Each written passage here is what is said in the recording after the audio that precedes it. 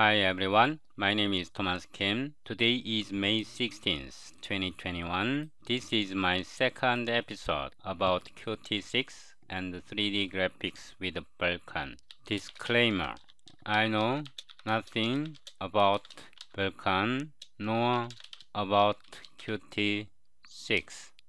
I filmed this series of videos to teach myself, not my audience.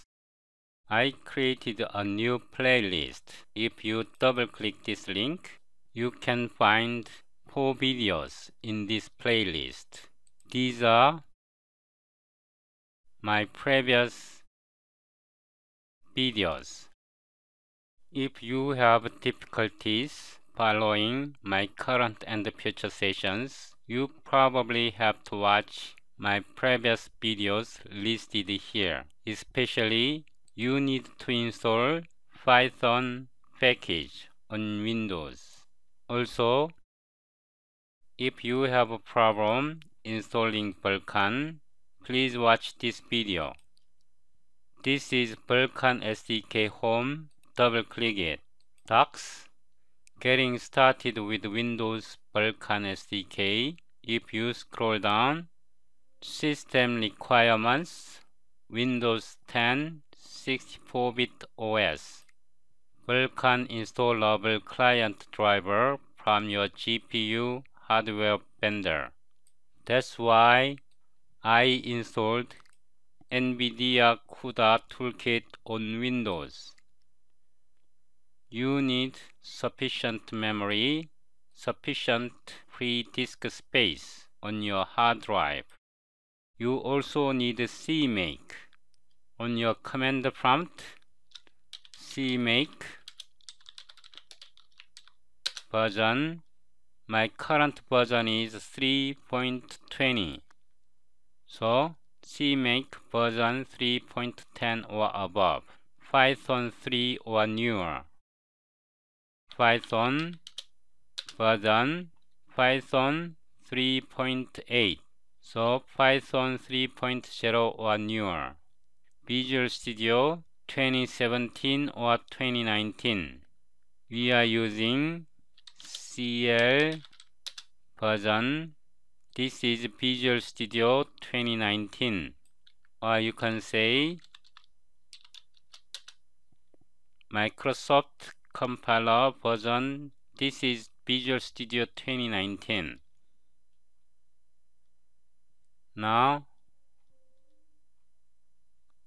in the SDK, double-click this link. Show in folder. Now I will close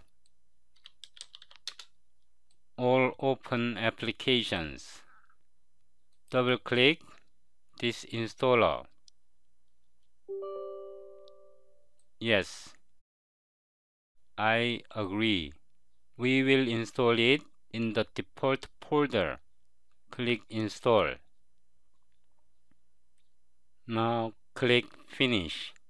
Please note that this installer can make changes to system environment variables. I would highly recommend you to reboot your machine. My current session continues after rebooting my machine. I've just restarted my machine. Right-click, Search, Environment, Edit System Environment Variables. Environment variables. If you scroll down, you can find VK SDK path, Vulkan SDK 1.2 blah blah blah. If you find this environment variable, you installed Vulkan SDK correctly. Click OK.